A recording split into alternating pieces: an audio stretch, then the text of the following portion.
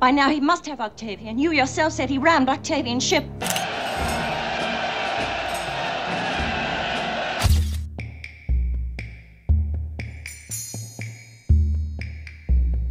Centuries before Elizabeth I, Cleopatra showed women's capacity for leadership with intellect, elegance, and occasional ruthlessness. However, historical accounts of her life are heavily fictionalized, blurring the line between fact and fiction.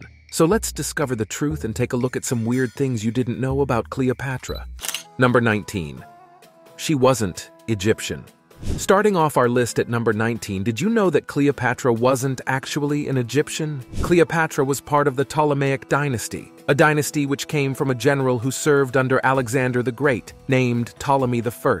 That means they were Greek through and through, speaking Greek and taking part in Greek customs all along the way. History says that after Alexander the Great retired in 323 BC, the Ptolemies ruled Egypt for about 300 years. However, this begs the question of how Greek troops even came to rule Egypt. Well, they conquered it. That's what Greeks did for fun back then, and surprisingly, the Egyptians didn't mind their rule because they were sick of the Persians who were presiding over them before. Now, coming back to the Ptolemies, they were pretty stubborn about sticking to Greek to the point where they wouldn't bother learning Egyptian, which is why you see both Greek and Egyptian on the Rosetta Stone. However, Cleopatra was different. She immersed herself in Egyptian culture, learned the language, and even styled herself as the reincarnation of the goddess Isis.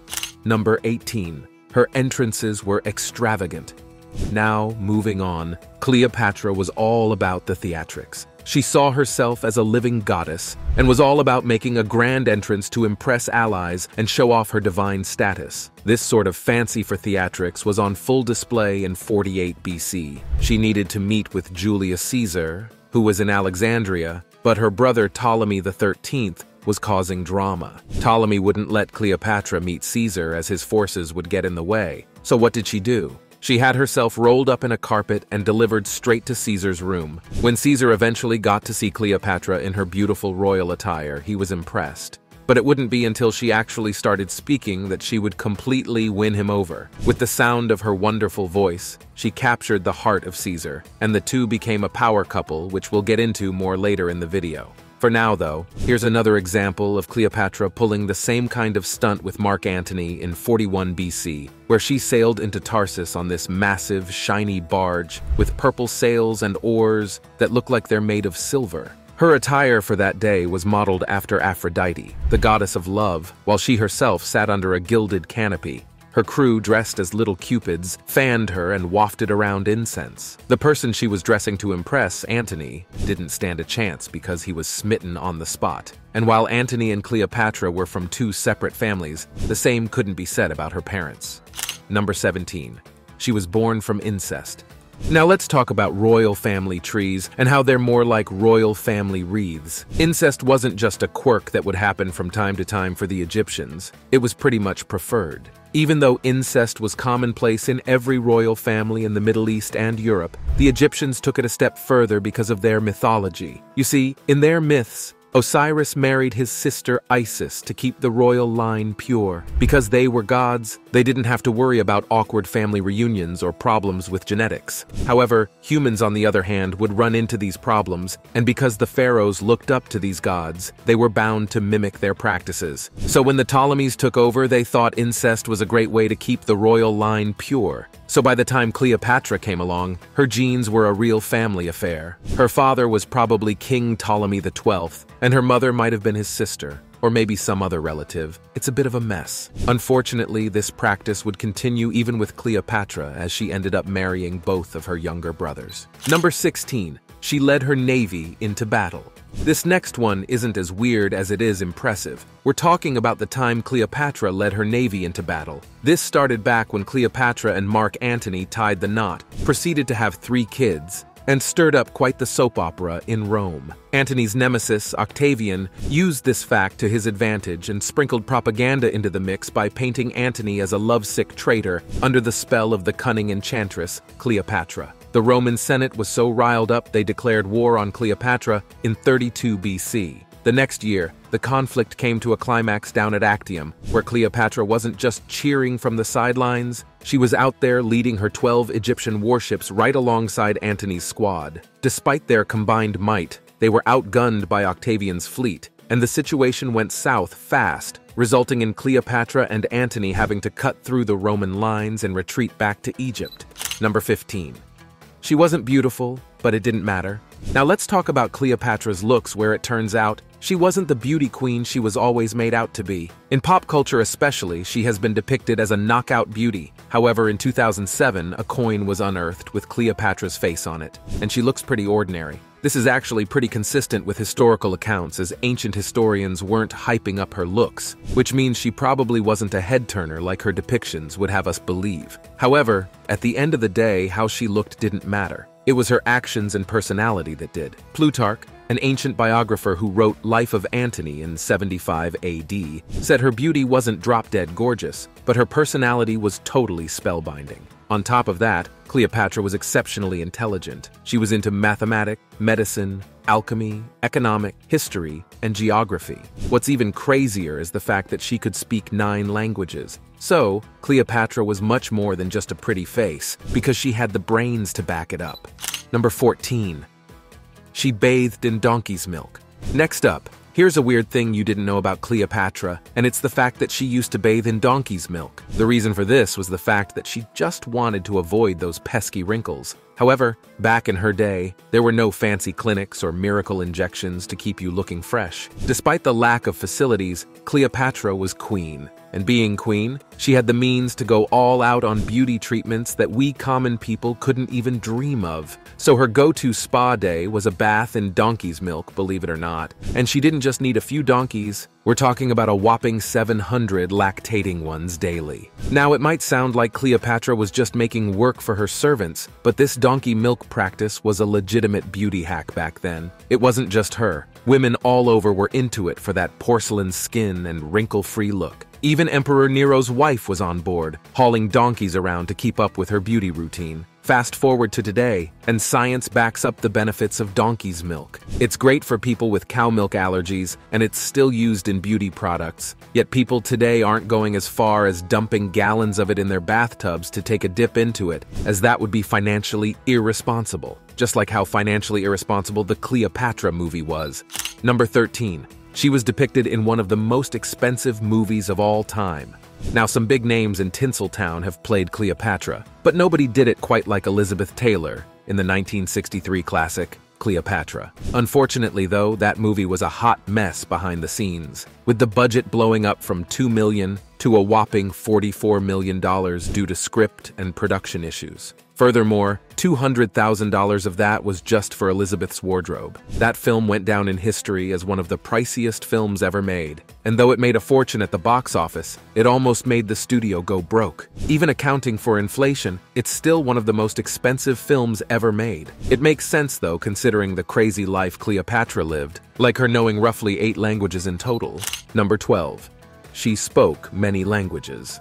Coming to our next fact, we know that Cleopatra's beauty went beyond her appearance. She was a very intelligent queen too. She chatted in Greek as easily as you might speak in English, but that was just the start, as she also knew the language of all her neighbors. We're talking Arabs, Jews, Syrians, Medes, Ethiopians, Troglodyte, Parthians, you name it. Furthermore, she was the first in her family to actually bother learning Egyptian, as before her, the Ptolemies didn't care about Egyptian culture at all. They preferred to just stay in Alexandria, which was pretty much the Greek hotspot of Egypt. As such, Greek became the main language of Egypt as it was used in government and commerce. So while the other Ptolemies were lazy about learning Egyptian culture, Cleopatra was the opposite. Not only could she speak Coptic, but she could read hieroglyphics too. Moreover, she totally embraced the Egyptian lifestyle and fashion, dressing up as one of them and attending their festivals. She was so popular with the people that she became their favorite. Even though she wasn't a born and bred Egyptian pharaoh, but that didn't matter.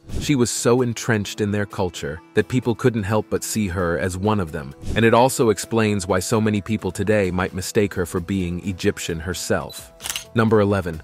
She slayed many of her siblings.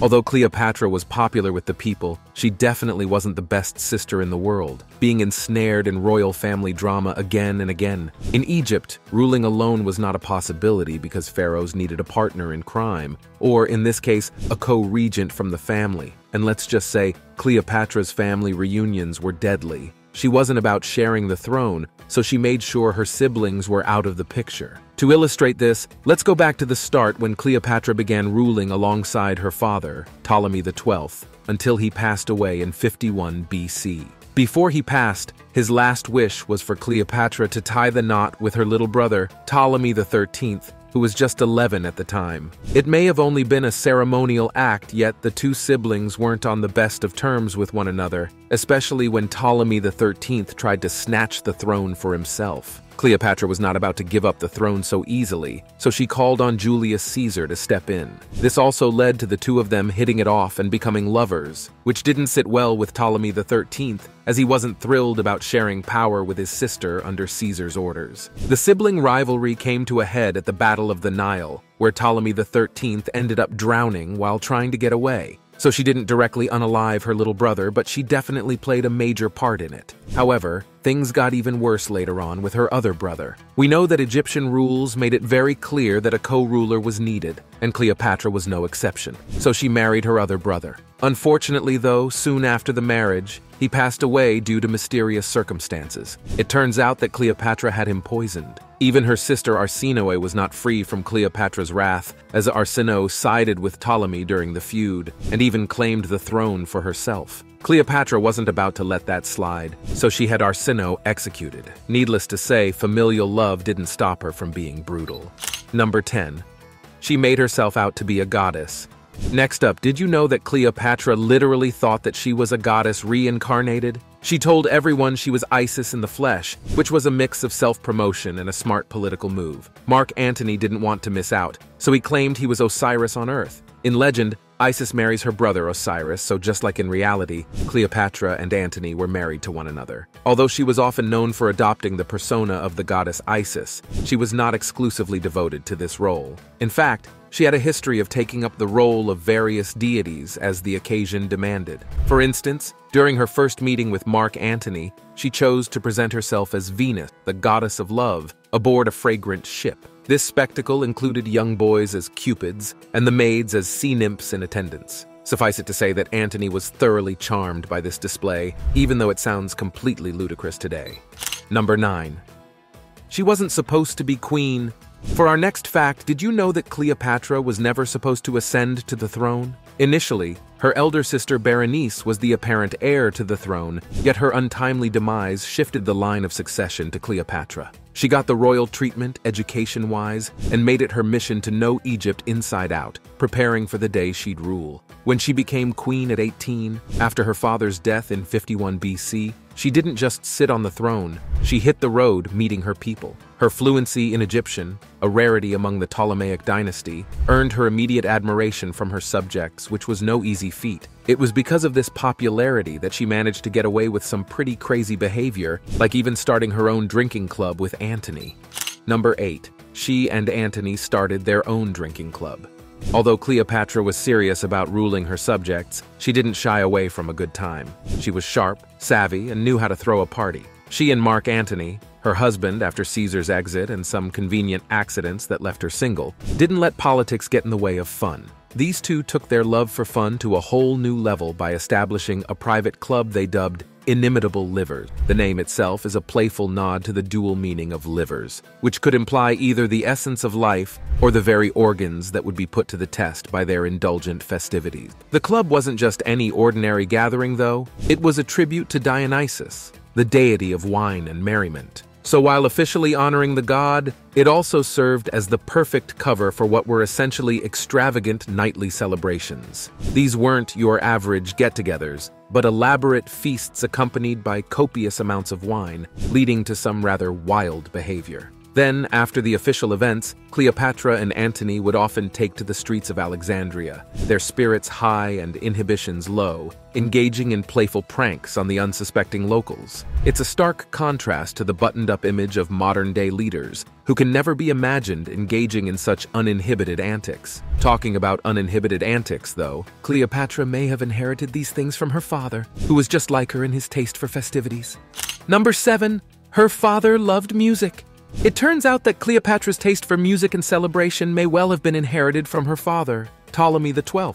Despite his less-than-stellar reputation as a ruler, he was deeply passionate about music, earning him the moniker Aulet, or the flautist. He considered himself a reincarnation of Dionysus, and was often seen performing during public festivities, much to the delight or dismay of his subject. See, Cleopatra's father wasn't exactly the poster child for great leadership, as his reign had its fair share of chaos and economic turmoil, and it seems his heart wasn't really in it. He was more into music than managing a country, and it turns out the love of music was passed on to Cleopatra, who was all about family loyalty. Despite her father's shortcomings, she was known as Cleopatra Philpator, which means she who loves her father. She stuck by him right up to the end, earning her the reputation of a devoted daughter. However, her father wasn't the only thing she was devoted to in her life, and when it came to bet, she was committed to winning them at all costs, even if it was $1 million one.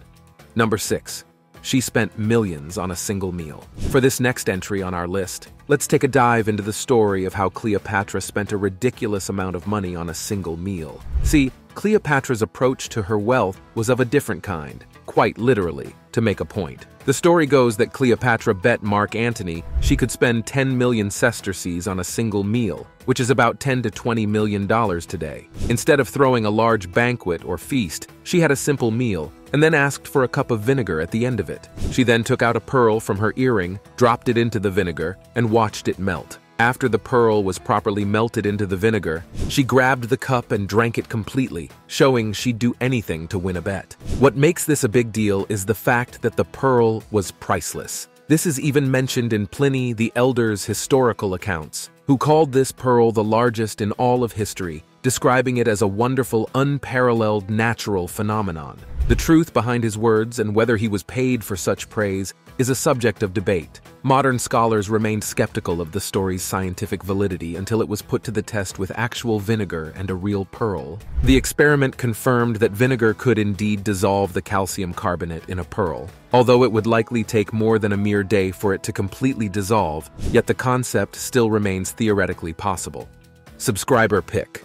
Before we move on, it's time for today's subscriber pick, where we have yet another weird thing you didn't know about Cleopatra. We know that Cleopatra was ordinary in terms of looks, but in terms of fashion and makeup, she was all about it. Her eye makeup isn't just a modern spin on her look, it was actually a part of her style back in the day. However, what's interesting is that her makeup wasn't just there to make her look good. Nope, not at all. It turns out that Cleopatra's eye makeup had a second, more practical use. It was to ward off eye infections. The truth is, many question how eye makeup could ever prevent diseases, with the ancient Egyptians even thinking it was magic. Was it magic, though? That's where you, the viewer, come in. Comment down below if you know anything about Cleopatra's eye makeup magic, and if there even is any truth to this myth. Like, for instance, did it even work? Let us know your answers. Now, let's move on to the next weird thing you didn't know about Cleopatra.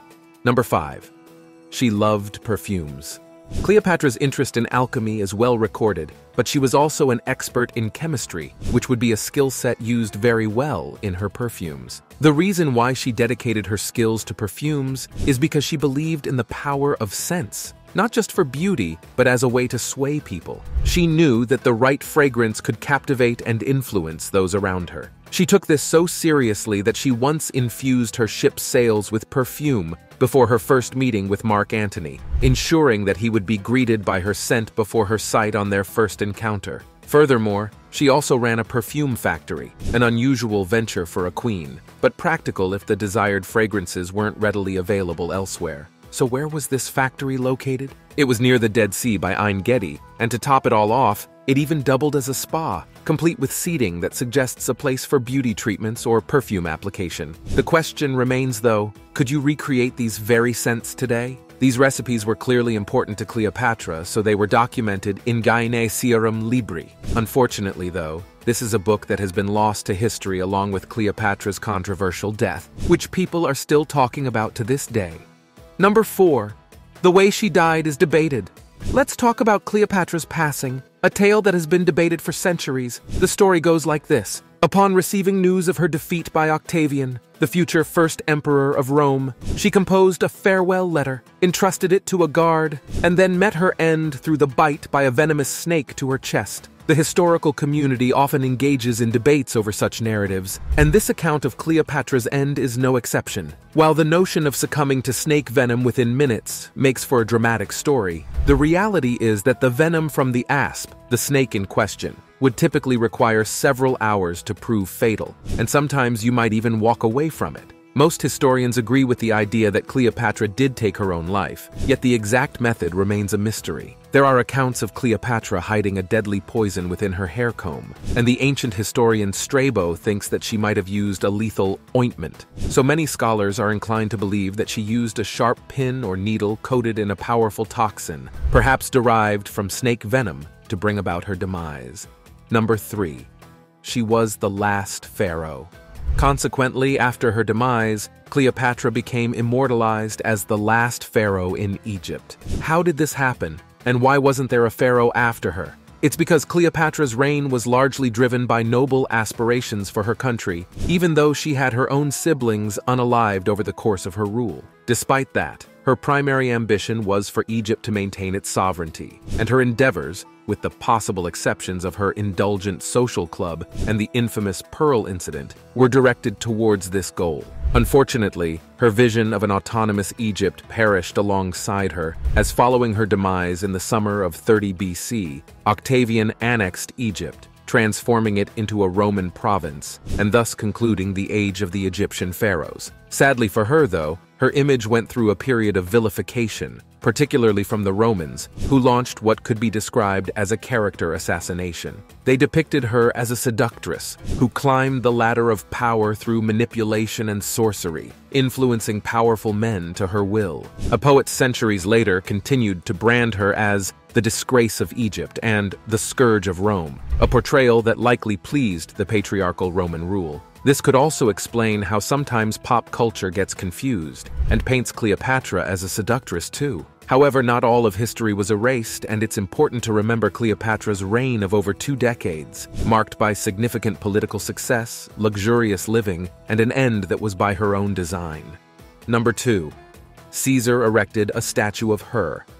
For the next entry on our list, let's talk about the time Caesar erected a statue of Cleopatra, his mistress, right in the middle of Rome. See, what makes this statue really weird and honestly audacious is that Caesar was still married to his wife Calpurnia when he decided to erect a gilded statue of Cleopatra in the temple of Venus Genitrix. One can only imagine the inner turmoil of Caesar's wife as he committed this act, yet it gets even worse. Not only did it brazenly display Caesar's affair, but it also challenged Roman religious sensibilities. Unlike the Egyptians, who viewed their rulers as gods, the Romans did not typically consider their leaders to be divine. As a result, placing an Egyptian queen's statue in a sacred space was a bold move, particularly from someone who was, in essence, the nation's spiritual authority. Despite the Roman populace's outrage over Cleopatra's statue, historian Antony Cam highlights in his book Julius Caesar, A Life, that the statue stood in the temple for over 2 centuries, even after Cleopatra was denounced as an enemy of the state. This long time suggests that the statue may have held some religious importance,